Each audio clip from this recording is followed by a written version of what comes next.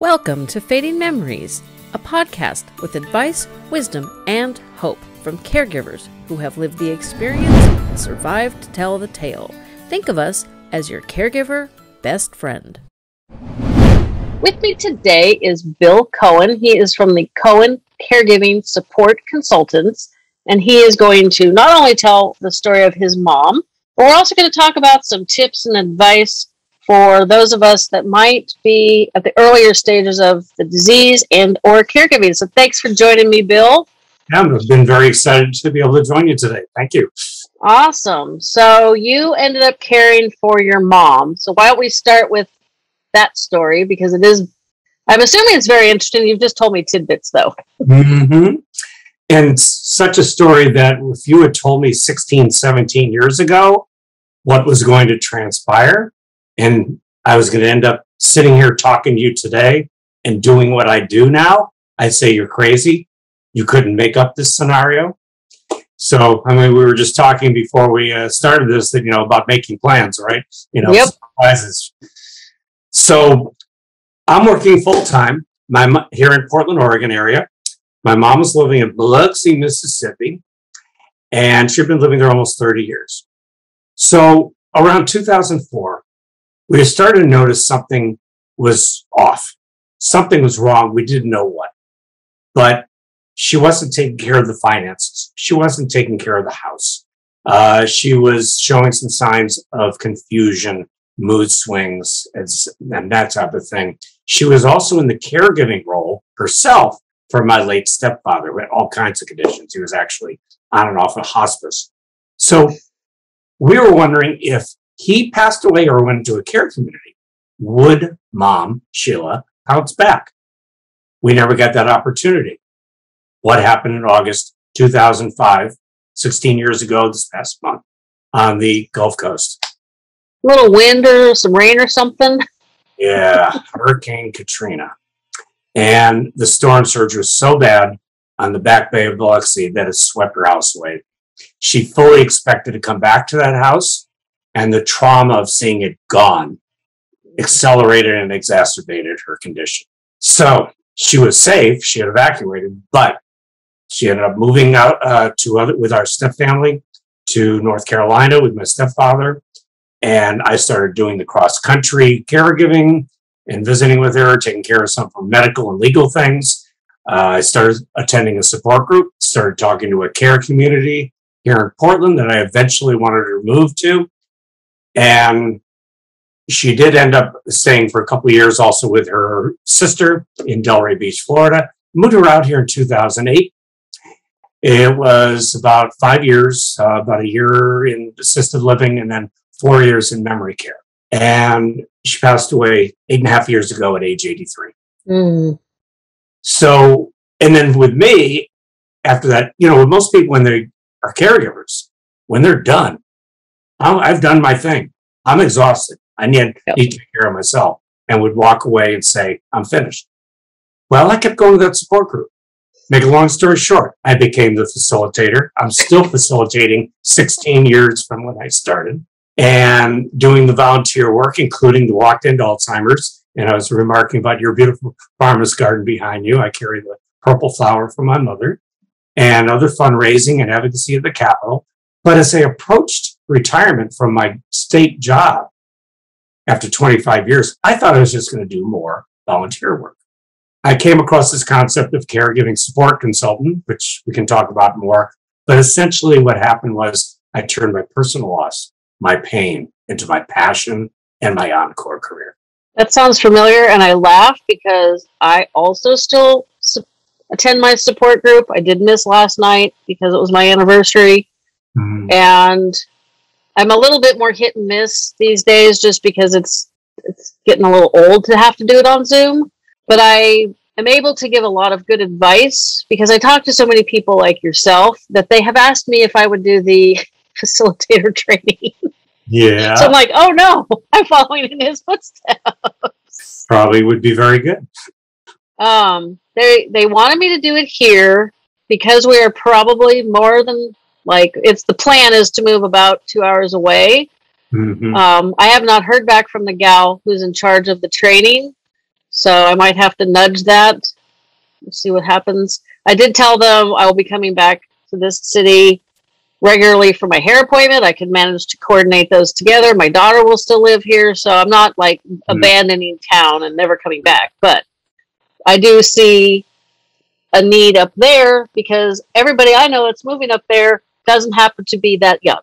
They're not old yet, but we're all in our 50s, 60s, so it's something for them to think about. So I don't know where that's going yet. But and there were a lot fewer support groups back then. The one I went to that continued was the only one at that time in the evening during the week, rather than during the week, because I was working. I needed that. And then I started another group for a nonprofit across the river, Vancouver, Washington. Started the first one south of the Columbia River. And that's a weekly one. And I've been doing that one for about 4 years. And then I have a Facebook community, Dementia Support Group for Caregivers with Bill Cohen. And I have a monthly virtual support group for that one. And even though we're shifting back and forth between in-person and virtual or hybrid, that one will continue to be virtual because I get people from all over the country joining me for that one. There are people in my group that have said weekly would be helpful. Mm-hmm. Right now, I mean, my group, when we were in person, there was one time there was almost 35 of us, which was like, ugh.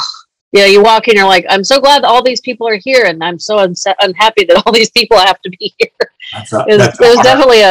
That's too large. That's too large a group for because nobody really gets a chance to share as much as they really need. That's true. Mm-hmm. But on virtual, it's been about the same 3 or 4 people, and some people need weekly might help, and some people I think need grief support because I'm not the only one that's post caregiving. Right.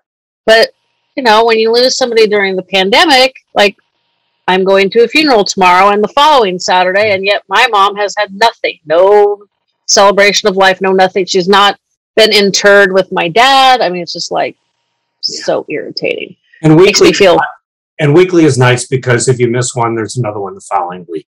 Yeah, a month is a long ways away. A long time in between. But regardless, the bottom line is that a support group provides advice, support, knowing you're not alone, a lot of good information. I just love how the people in all my groups will help each other out. And it really becomes a community and extended family and friends.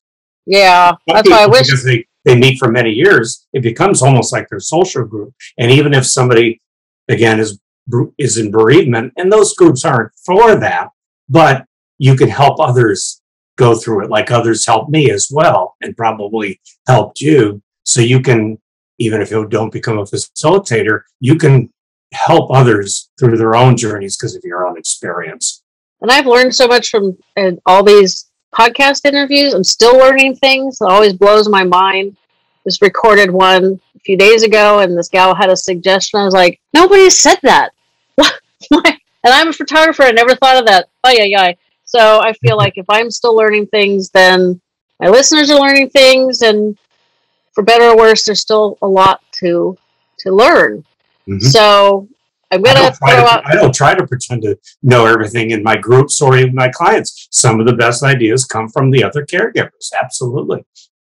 And I think that's how you get the best ideas, is being open to knowing you don't know it all. Mm-hmm. So what is your opinion, like early on in the symptoms of dementia? They're fairly manageable early on. Mm-hmm. So what do you suggest a care partner, how can they prepare themselves for the challenges that lies ahead? Because I have seen a lot of people, they're like, oh, this isn't that bad. This is manageable. And, 2, 3, 5 years down the road, they're sinking. They're up to their neck in quicksand and they don't know how to get out. So how can we help people prevent that?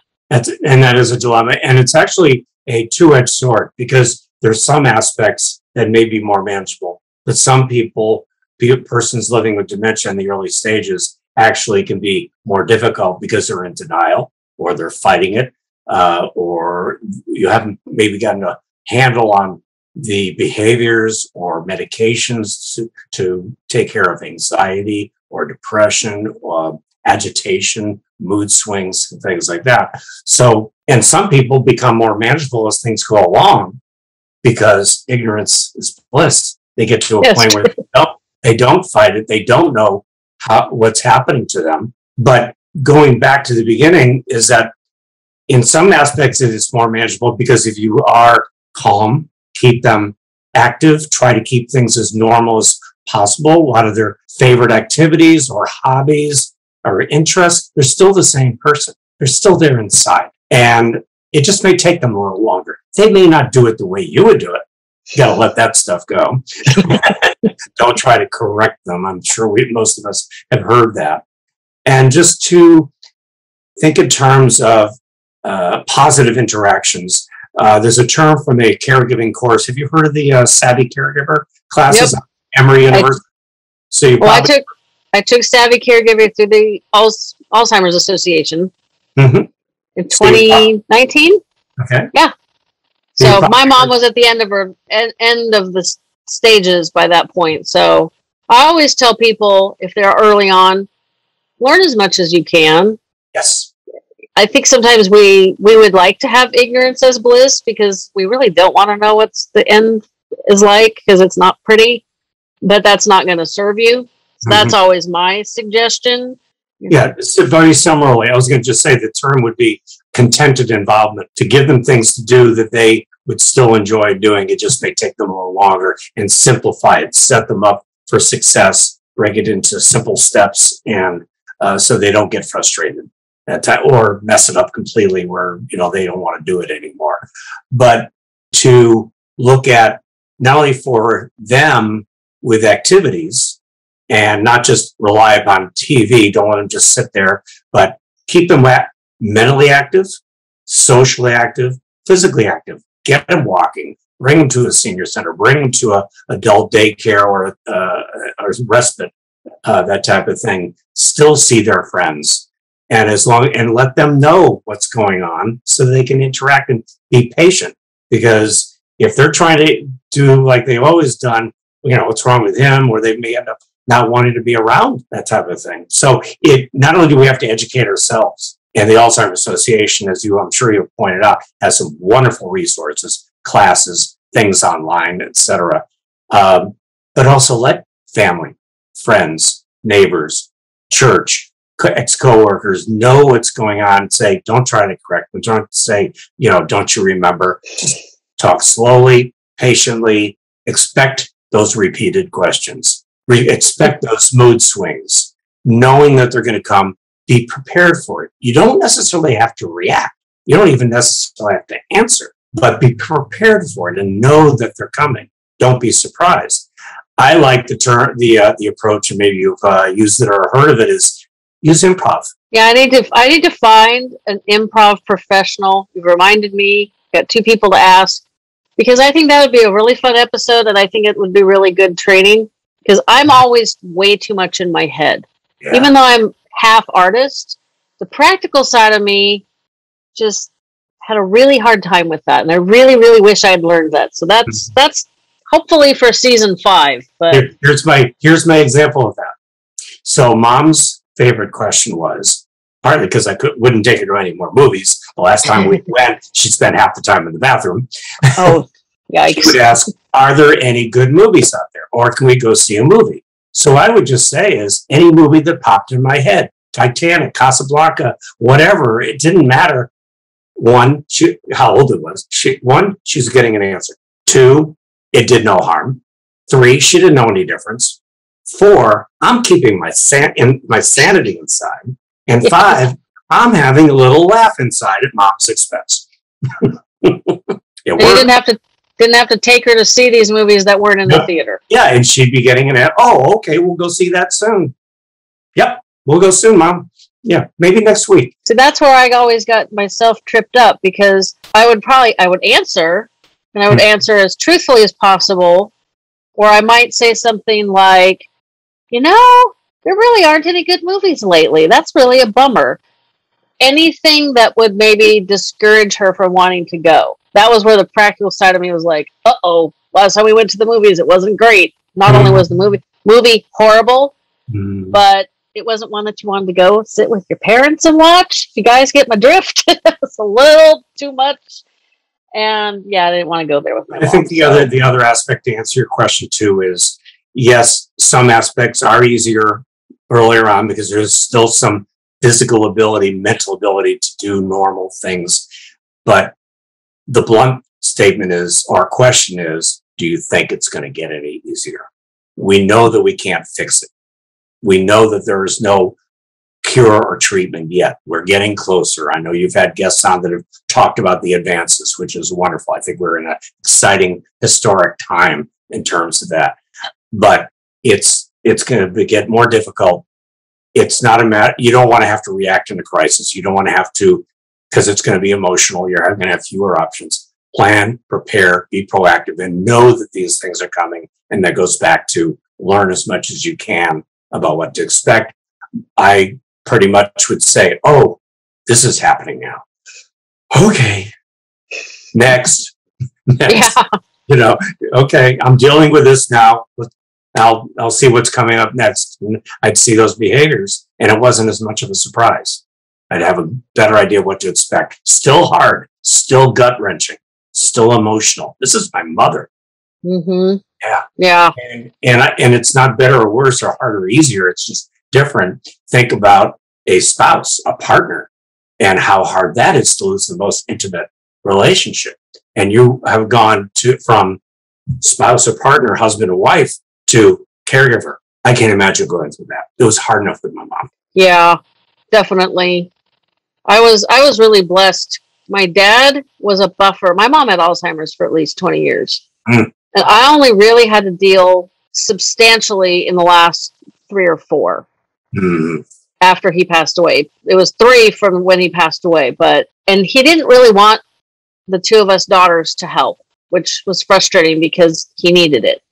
He had his own chronic illnesses, and he had 0 patience, which never helped because she'd ask the question the second time, and he'd snap at her, and then she'd get mad and snap at him. I got like cats fighting, and it's like, and you can't really tell your father that doesn't work. Can't you see this is not working? Because that's not really going to help either. So it was really hard.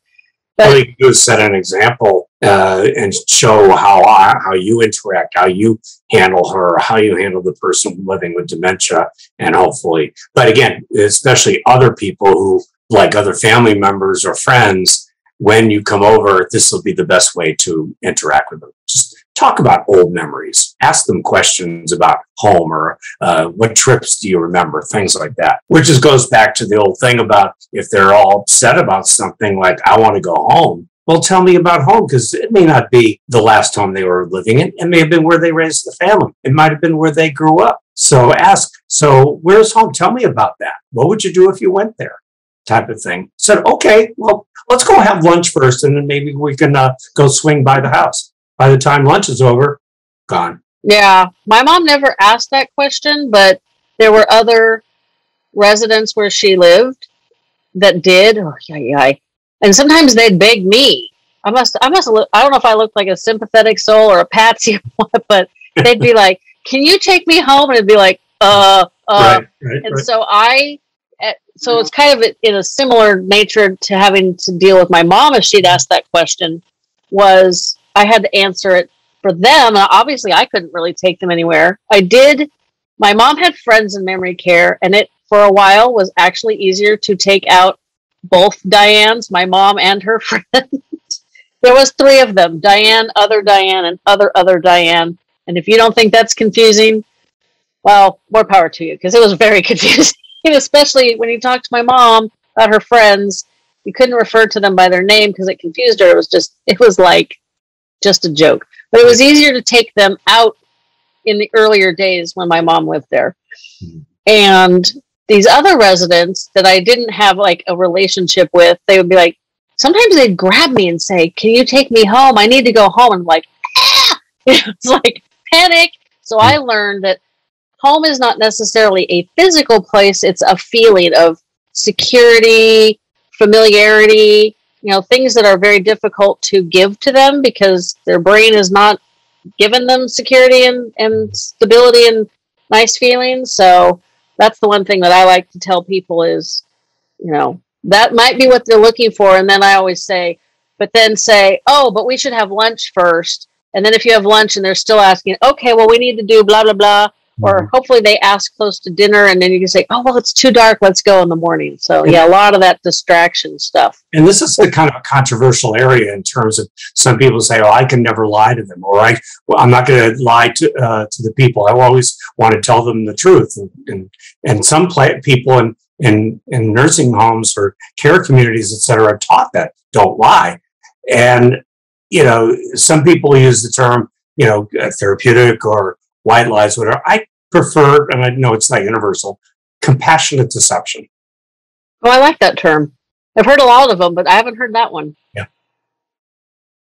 Well, again, if it's not causing any harm and it helps keep them calmer, and you're not telling the whole truth, shall we say? Like when after the hurricane, I had to take Mom to the hospital to get her on some meds because she was just completely agitated.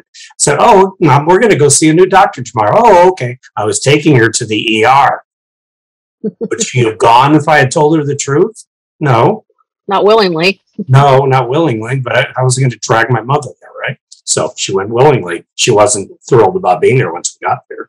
But she ended up being like a caged animal. We were in the ER for like 10 hours. Oh, no. But when she got admitted overnight and got on some medication the next morning, I get off the elevator. She says, there you are. Where have you been? My savior. She wasn't. Must have been a nice moment. Yeah, it was. Because it was the worst night of my life, but that made it worthwhile. Yeah, there's some silver linings. You've got to look hard for them. When it comes to it's challenging, it's emotional, but in other ways, it's gratifying.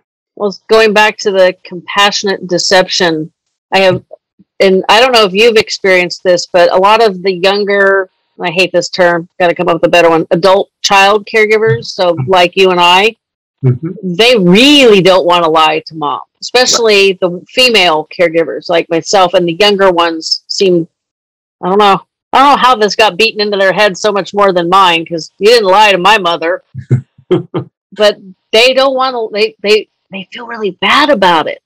And there was a conversation online one day where they're like, what do you do, if they ask about somebody who's deceased? And so I went and told the entire story about my dad. So I already said my dad had no patience, and sometimes my parents fought like, two cats in heat. It was never fun. So my mom would say things like, well, she thought I was her best friend. And for those people who might be new, haven't heard this story before, I was almost 100% certain she didn't remember our relationship because I'd lost 100 pounds. I did not look like the person that I remembered. So if I looked in the mirror or at photographs and went, whoa, you can only imagine somebody in the later stages of dementia or Alzheimer's. They're like, who the heck are you? You're not my daughter. You look nothing like her, which, was true. So I confirmed that she didn't remember our relationship. When I showed up on my birthday, which I've said is in November, and the care community she lived in was having the family harvest celebration for Thanksgiving. And I showed up and I told her that it was a special day and they were having a party. And did she remember why November 17th was special? No. Oh, well, it's my birthday. Oh, really? I'm like, yeah, no, this woman does not remember that I am her daughter. Okay. Yeah. Confirmation confirmed. That's tough when your mom doesn't remember your birthday. Fortunately, it stung a little bit, but I think because, I don't know, maybe a subconscious voice had told, I knew, but that was just confirmation. So she thought I was her best friend, and I would show up to take her out to watch kids, which everybody knows that's what we did. And she would say, have you seen my husband? No. Where'd he go? Oh, I don't know. I haven't seen him for a while. And I'm thinking in the back of my head, yeah, maybe like a year plus, because he's been dead. But I never, ever told her that he was gone. And that was the one place where I did pretty good with improv, but I wasn't super creative. I always went and visited her after our Rotary meeting. And my dad was a Rotarian. So I'd be like, oh, he was at the Rotary meeting. And then he said he was going to go, whatever, to the doctor, whatever. He's off on a business trip. Yeah, I did say that occasionally. One time she said, did you see him? And I said, no, do we need to go find him? She's like, no. I'm like, okay. And so that was about the only conversation that I had that was definite baloney. And I never felt bad about it, except for that sometimes it hurt because it's like, man, it'd be really nice to be able to reminisce about my dad with my mother, but that ain't going to happen. So it did happen once. Yeah. And I don't know about your family, but with my family, we always had those important phone calls, conversations in the car when you're trapped. And literally we're driving down the road and she starts talking about my dad. She, oh, it was so sad when your father died. And I was like, wow, I almost crashed because it was so shocking. And it literally lasted 2 minutes. And then she told me how beautiful the sky was. And I'm like, well, that was over. So in 3 years, one time. Yeah, it was really straight. I'm like, I really wish you hadn't hit me out of the blue with them. So I like to also use the takeoff on the Maya Angelou that, they may not remember your exact name. They may not remember the exact relationship. How do you make them feel? My mom never got upset when she saw me like, who are you? It was that recognition, some affection, some love. However, she was always a little confused in later years about the exact relationship because she always had one dominant male figure in her life, my grandfather, my biological father, my stepfather, and then it became me. And then she would sometimes get a little confused because, again, I don't look like little Billy anymore. No. And you can't call me Billy. She could. That she would sometimes pat the bed and said, are you staying here tonight? No, Mom. I had to actually stop calling her mom because she would ask me, we'd be leaving the care home, and it was always this tone of voice. Does my husband know where we're going? Yeah. Yes, Mom. Dad knows where we're going. And there was literally, I cannot tell you, this is embarrassing, how many months it took before the lightning bolt finally struck my brain in the right spot. I literally walked, so her room was on the opposite side of the building from the exit. So from her room to the exit, she asked me that question 3 times. And so then there was like a little lobby. You have the locked doors and then the lobby and then the door to the outside. So literally between her room and my car, she asked me that question 5 times. By the time I got to the car, I wasn't sure if I wanted to slam her head into the trunk or mine or both or something. I was like, well, I've been with this woman 10 minutes. I'm done. I'm like, I can't do this. And all of a sudden, the light bulb finally went on. I'm like, duh. I am not answering this woman's question. She's asking, does my husband know where I am going? So when I say, yes, Mom, Dad knows where we're going, that is not the answer to the question. Duh. It's like, I'm a little slow sometimes, and then once I finally said, oh, yeah, whatever. And as soon as I started answering her as her friend, she stopped asking me that question every 2 minutes, which was a very big blessing. And I was very mad at myself for not realizing sooner. Or maybe just say, I'll give him a call and make sure he knows and reassure. Because if that's what was bothering her, if that's what was upsetting her, that he may not know. What she was worried about was that he wouldn't know where she was going and he'd be angry because she wasn't where he thought she should be. That was the situation. Because that's why it was always that kind of snarky tone of voice. So it was like, ugh.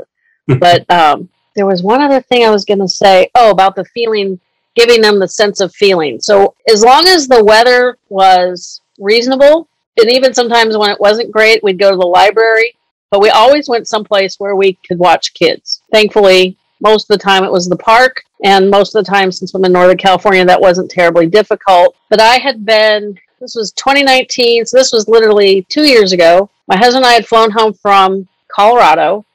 Anybody who's flown through Denver knows, never get through there on time. We didn't leave on time. So we got home at like 1 o'clock in the morning. Now, I am a complete daytime person. Sun up, I'm awake. Sun down, I am asleep. I'm solar charged. This is my husband's joke. So I thought, I'm a little tired. So I'm just going to take my wedding album. My mom, because my dad was a photographer, it was his assistant that did our wedding. She's totally familiar with it, although she totally forgot all the people that were in the book. I just brought it to share with her just for fun, not to go down memory lane because that didn't work with her. I show up and she goes, oh, hi, where are we going today? And I was like, oh, crud. Dang it. But one day I don't take her out. I'm like, now how? I've been doing this for 2 years, over 2 years.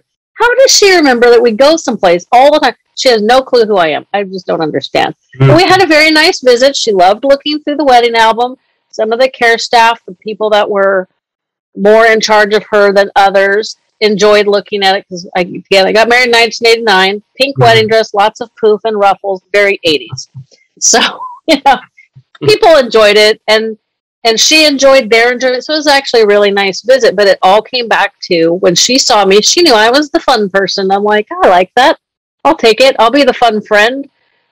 She may not remember my name or our relationship, but I'll take fun friend any day of the week. And so it does matter. And a lot of people, I took her to the regional park in 2018. We'd walk in the regional park. She'd try to avoid shadows. That was always fun. And I took her friend once. I took both Dianes to the regional park, and people are like, and you brought them back? Yes, I brought them back. There are rangers there. They didn't see my car. I had to bring them back to the care home. But, I just gave her as much quality of life as I could. And I hope in the interim that I also taught people that it was a little challenging, but once we got to the park or to the pool, it wasn't so bad because I could answer emails on my phone or, scroll through Instagram or just put my head back and listen to the kids screaming and laughing and the birds chirping and just sun on my face. It was just a moment of calm, which was kind of necessary after getting her in and out of the car and making sure she knew where her husband knew where she was. Right. It was crazy. So since I was the fun friend, it kind of leads me into this other question. How can a friend or a family member support a loved one who has been diagnosed with Alzheimer's? My mom had a friend. I really never understood this. My mom was in the service organization. This gal would pick my mom up. They'd go to the meeting. And then this gal would take my mom and do errands. And sometimes they wouldn't get back till late afternoon, bordering on early evening. And I have no idea how she put up with my mother for that many hours. Because, you go into a Target or even a grocery store, and there's so many people and so much stuff. And it's crazy. If you stop and look at it, it's a lot. And if your brain can't process fast enough, I can only imagine what some of those places feel like to people who are cognitively challenged, like somebody who's autistic or somebody who's anxiety or somebody who's got Alzheimer's. So what would you suggest for friends on how they can help support people like us and our loved one? Well, let's go back to first family. Is that a lot of family feel, well, I can't do the caregiving. I can't do this. I can't do that. There are a lot of ways the family can support and do things. And my family definitely did that. They certainly had their opinions, but my name was on the power of attorney and et cetera. So I had the final say. They always had mom's best interest. But I had a cousin who helped with her computer stuff. I had another relative may help with the medical bills or the finances or to do research. Somebody else could do ordering. There's a lot of different things that they can do. It doesn't have to be the hands-on. It might be, and this can go now blending over into friends or neighbors or what have you. Give them a break for a couple of hours. Let them go get a massage. Let them go get their hair done. Go have coffee with a friend. That is gold to a caregiver. And I think I was mentioning about the savvy caregiving classes. We actually have people envision, if you had 2 hours with no obligations of caregiving, 4 hours, a full day, a long weekend, what would you do? I've had some say, I can't envision that because I can't see myself taking it or getting it. But the idea of the exercise is that you start thinking about, I want to do those things. I want to go to a spa for a day. And you will find a way to make that time available. And it might be asking, if not demanding, say, a relative, a cousin, somebody, I need a break. I'm going to get sick if I don't.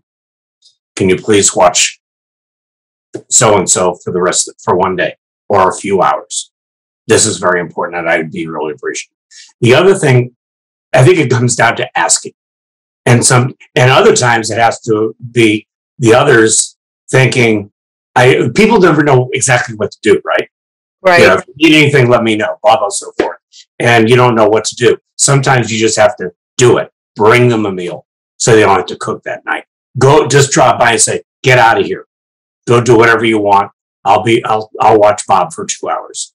That type of thing. I like to use this one example. It's a lighter version of what we're talking about. Mom's in the last couple of weeks. She's on hospice. I'm taking turns with my aunt, and she leaves. It's first thing in the morning, and I put it out on Facebook. Could somebody please bring me a mocha? 2 different friends showed up from 2 different coffee stands. Nice. 2 different ones. Yeah.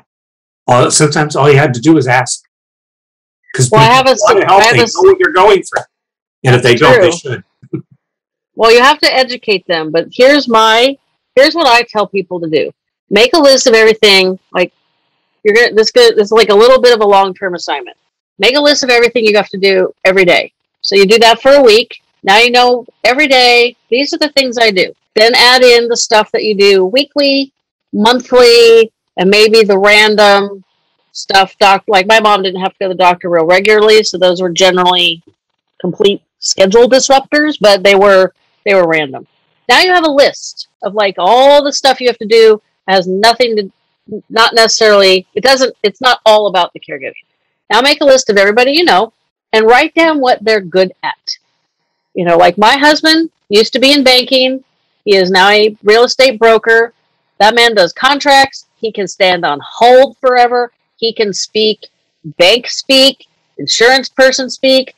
I'm on hold for 2 minutes and my blood pressure is, and then somebody asks me some inane question I don't understand, and now I'm just super irritated. Like, cannot handle those phone calls. I do not know why, but I'm just not good at them. And even though he was not legally able to talk to the banks, the insurance company, he would call, deal with all the minutia, all the hold, and then they'd be like, oh, we're not supposed to be talking to you. Then he'd put me on, he'd put the phone on speakerphone, and then the 2 of us would talk to these people. And I always had to jump through the hoops that, yes, I know it's on speakerphone, and yes, I know my husband is sitting in the room, and yes, it's okay. Stop asking me these questions. Yep. But I mean, I understood all that. I understood that was for my protection, so it was mildly annoying. But then, you know, like if somebody comes up and says, oh my gosh, I'm really sorry your mom's got Alzheimer's. Is there anything I can do to help?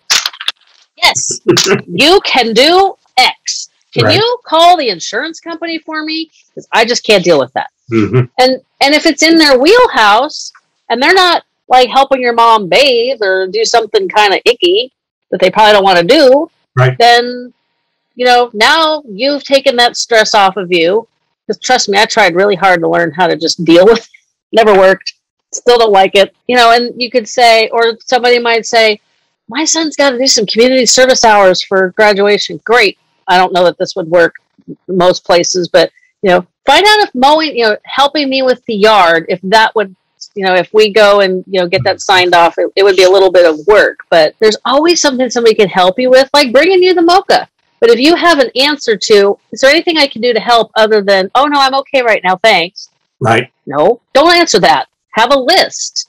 And then your brain is primed for when they ask that. Or you could be like, I am so confused about setting up this online banking or whatever. It's been so long since I did that. I can't remember if it was a challenge for me. I'm going to ask the grandkid or whomever if they can help with that. And then it just takes away a stress. And then it gives you more time also to deal with your loved one. And you're not trying to find somebody else to do those things. So that's what I suggest. And again, if it's getting too much, probably going to need to look at bringing some aides. Obviously, it's been a challenge during COVID, but once things open up again, I highly suggest don't try to do it all yourself. You need to bring in help and take some of the load off you, because if you don't, you're going to get burned out.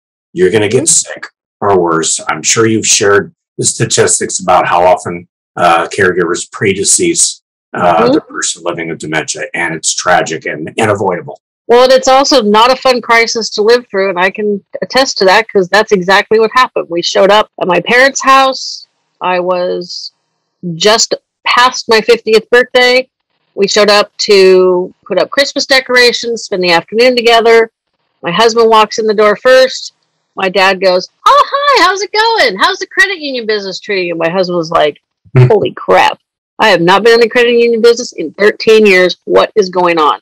Now, had I known what was going on, and had he talked to me a little bit more openly, I would have just called hospice. Because then we spent the next 32 days of him in the hospital with the kidney doctor telling everybody, well, once we get, because he was diabetic and the donated kidney was failing, once we get the toxins cleaned out of his system, his memory should return. I do not know at what point she knew that was baloney, because it never happened. The best he got, and I do not know what the hospital jacked him up with, right before they released him, he knew that he had a gap in his memory. He knew that he thought it was 1998, but it was actually 2017 almost, because it was at the end of the year. And he was very anxious to fill that gap. And then after 3 days, he didn't even remember he had a gap.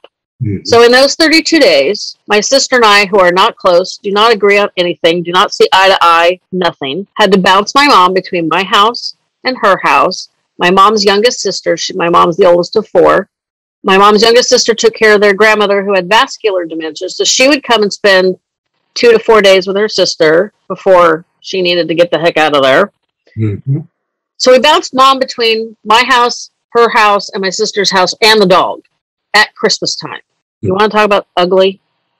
It was ugly. And it's just like, I'm still mad at my dad for that. It's been like, we're getting close to 4 years since he died.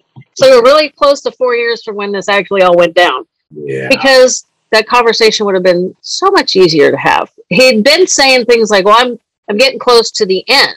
Well, okay. We all might be. We just don't know exactly when the end is. And I knew he wasn't doing super well. I did not know that he knew he was needing to be back on dialysis, and he didn't want to go back on dialysis. And I was fine with that, because that's really not a way to live, just a way to maintain life. So we needed to have some of those end of life conversations, because it was ugly. And important. That's the problem, is too often families don't have the discussion. They don't talk about planning, preparing, being proactive, getting the legal things, getting the advance directive in order. Because if you're having to react in a crisis, it just gets too emotional and expensive. It's just going to add so much more stress on you and the family. And it's better to know your wishes, their wishes in advance, let alone your own. I love to give the example of soon after she lost a home in the hurricane in North Carolina, we did her advance directive. And this was still very much in the news, that case in Florida with Terry Schiavo, who was in a persistent vegetative state, and all the politicians and the families were bottling, and it was ridiculous. But I just asked Mom a very simple question. Mom, do you want to end up like Terry Schiavo? She still had enough cognitive ability to say, absolutely not. She knew exactly what I was talking about. We got that in writing. That was my direction. That was my guidance. And it was actually a gift, because I knew exactly what she wanted. I didn't have to worry about making any gut-wrenching decisions towards the end. So thank you, Mom, for doing that for me. Oh, thankfully, my mom, in some respects, she got very combative at the end, which I like to tell people the story that when she moved in to the memory care, the caregiver was like, oh, your mom is so easy. She's so fun. And I'd always tell them, you didn't grow up with her, because obviously it's different. Mm-hmm. And so for a little over 2 years, she was easy. And she was very much a helper and a caregiver. And because she walked and talked, it was so funny. All the people in wheelchairs and on walkers, she'd lean out her door and go, if you need anything, just let me know. I'm here to help. And oh, geez, it was so hard not to laugh at that. Like, honey, you have no clue what you're talking about. And it was just, but it was kind of funny to sort of see like the old her. But it was also kind of a little hard, because like, yeah, you couldn't help that woman if you wanted to. Mm-hmm. But that's how she was. And then she really had almost a flip of the switch. She just got really combative. And her MO was, if you pissed her off, she clawed people. She drew blood on caregivers, which I just found devastatingly embarrassing, because that was not who she was. But she was fighting the well, that's not what they said. They said after her shower, which took 2 people to do, she reached for her clothes and slipped and landed on her kneecap and broke the leg underneath the kneecap. Mm. I know for a fact, because this was my mother, that she went, man, jerked away from one of them, reached for her clothes, lost her balance, and fell. I know she's the reason she fell. No fault of the care home at all. They put up with way more nonsense. So I got to miss some of the really ugly end stages. The problem for me was that was right at the beginning of COVID. I didn't get to see her for the last 2 weeks of her life.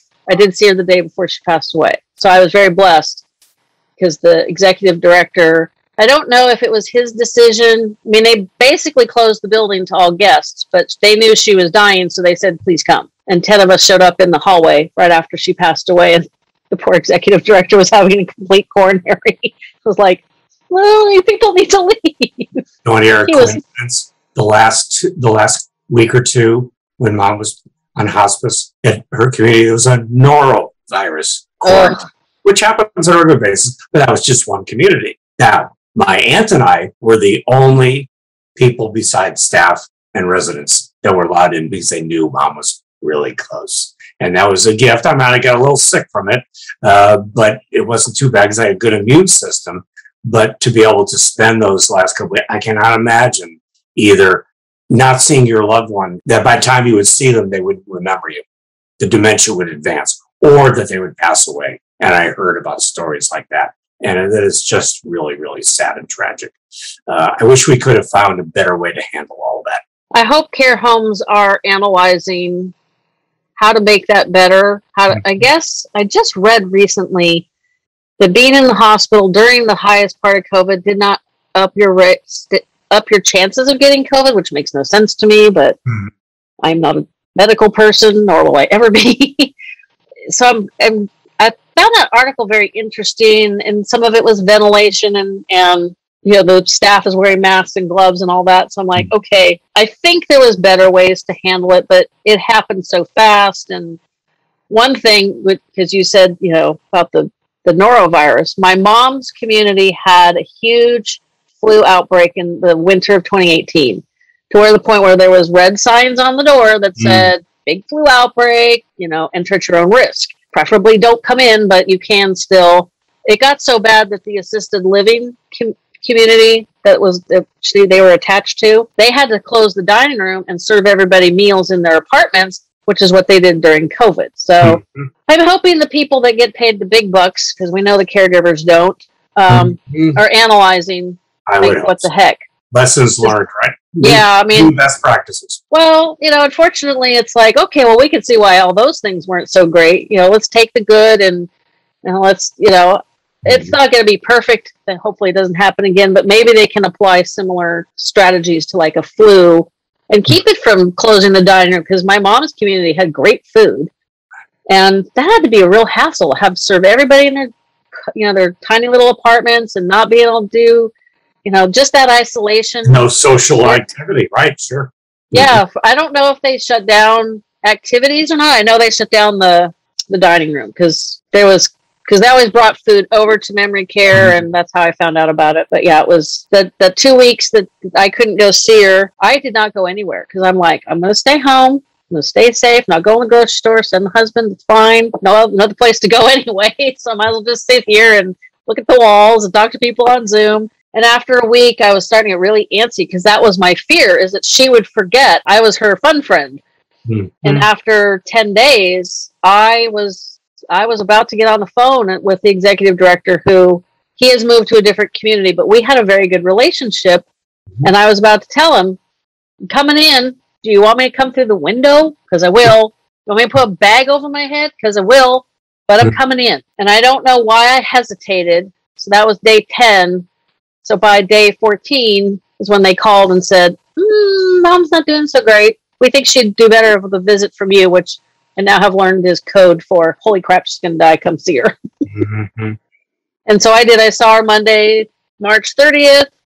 She passed away on March 31st. They did call. I had talked to the hospice nurse that morning, and then I did a recording for the podcast. And then I was having lunch, and they called, and they said, please come now.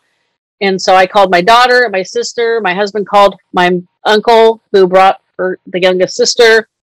And the four of us got there first. My sister was just minutes behind, and then my aunt and uncle, who are like 30 minutes away, but we all missed the end, which I'm okay with. I've read a lot of things about what to do right after somebody passes away. Like, don't panic, don't rush to call people, just sit. Mm-hmm. Like, well, I didn't have that benefit. I didn't have that with either parent. I don't know that I'd want it, but I don't know. We'll see. I keep telling my husband I'll outlive him. And I was the opposite. I was there that night. Interestingly, the person who was my first facilitator, besides my aunt leaving for the day and me being there, they had moved me over for the first time away from her bed to her former roommate's bed, who she was moved across the hall because they knew it was getting towards the end. And she suggested, have your brother call. Just hold the phone up to her, let him talk. I told him, you better call tonight. She probably won't be, around much longer. And don't worry about if she responds, just talk. He calls like around 10 o'clock, whatever. I go lie in the bed about 1 o'clock in the morning. The heavy, raspy breathing stopped. It's quiet. And I didn't get upset. I didn't go, oh my God, mom's gone. It was like, it's over. She let go. She's no longer suffering.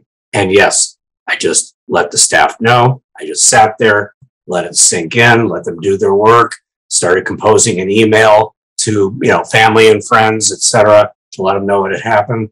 And we actually, part of the story was we had plans months ago to go to Costa Rica. We were there 2 days later.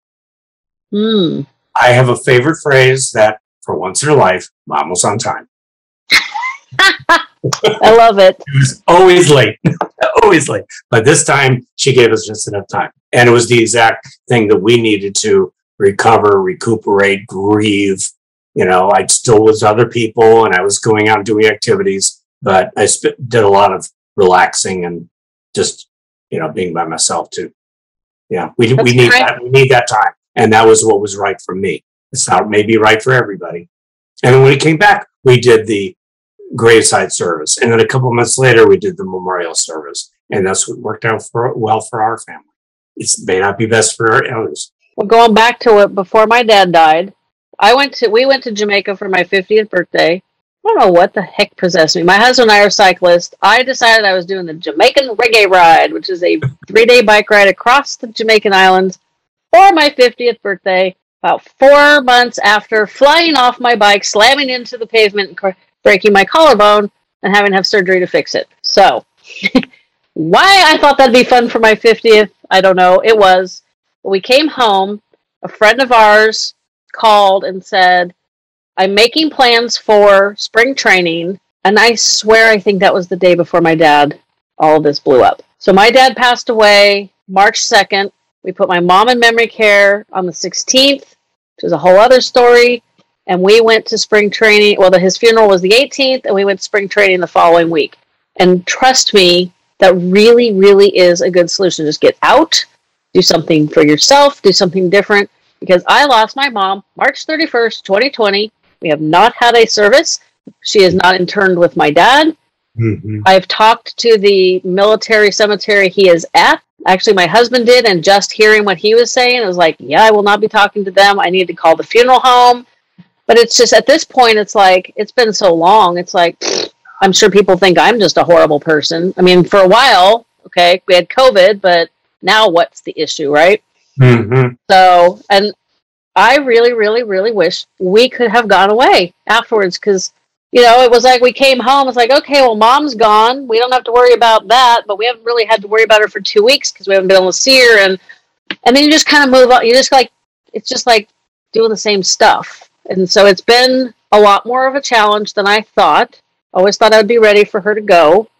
And it was a blessing. The timing was good because it'd still be a challenge to take her to the park to watch kids. But it's losing somebody during the pandemic is a whole other issue, which is why I'm writing a book about it. I have to keep telling people that to hold myself accountable. So we have been talking, and I've asked you like 2 of my questions. I'm sure in some ways we probably covered most of the things we wanted to talk about. I think we did. So where can people find you? I'll make sure all of your links are in the show notes, but give yourself a shout out because continuing on as caregiver to the caregiver, which is what I call myself, is worth shouting out. All right. And as you can tell, just about everything I'm doing is in my mom's honor and memory, and I think you're doing the same thing. So 2 places. One would be my website, Cohen, Cohen, caregivingsupport.com, and my Facebook community, which has members in most states and provinces and 6 continents. I haven't found anybody or any penguins in Antarctica yet, but that is the Dementia Support Group for Caregivers with Bill Cohen. Yeah, those would be the best. Awesome. Okay, well, I'll make sure those are linked in the show notes. And you said you are flying where tomorrow? I am going to Chicago for a couple of baseball games, since you brought up spring training. Yeah. Was that spring training with the Giants?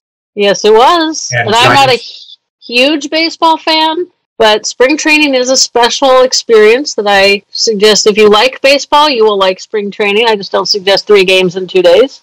A little too much for me. Right. The hardcore baseball fans loved it. My husband was okay with it. I was like, can I go somewhere else? You guys watch this game. I lived in Sarasota, Florida for a while, so yes, I experienced spring training a bit, and even went over to Vero Beach and saw a Yankees-Dodgers game. But this weekend is a bucket list from last year. Going to finally get to Wrigley Field. I'm going to see the Giants and the Cubs, but also going to see my Red Sox against the White Sox. So, and I've never been to Chicago, so I'm really looking forward to it.